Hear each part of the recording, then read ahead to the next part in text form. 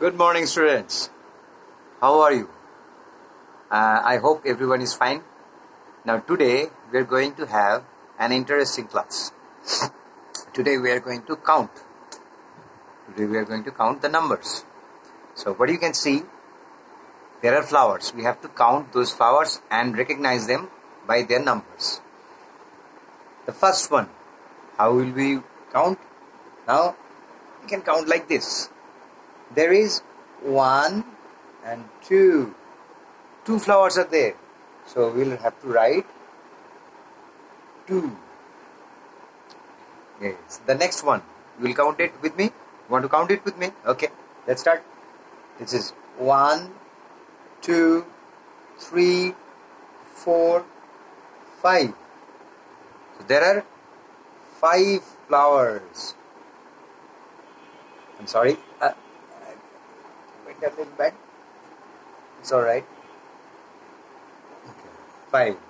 The next one, there are a lot of flowers. We have to count. We can count it from the right side.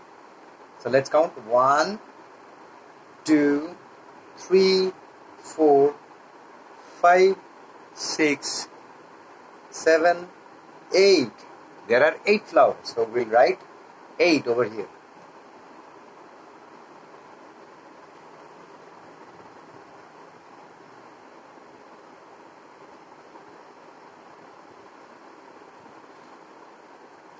And now, the last one is very interesting. Can you see? There are no flowers. When there is nothing, it's called as 0. And we write 0 like this.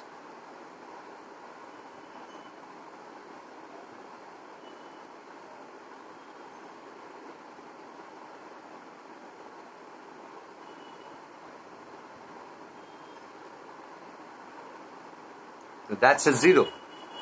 That's how we write 0. And when there is nothing, so we call it 0. That means 0 means nothing. Okay. So today we learned how to write 0 and what is the concept of 0. Let's revise it from the top.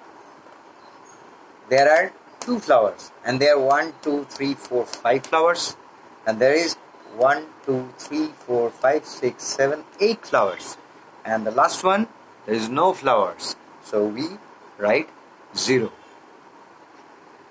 I hope you have learned, enjoyed today's class. Until we meet again. Bye bye.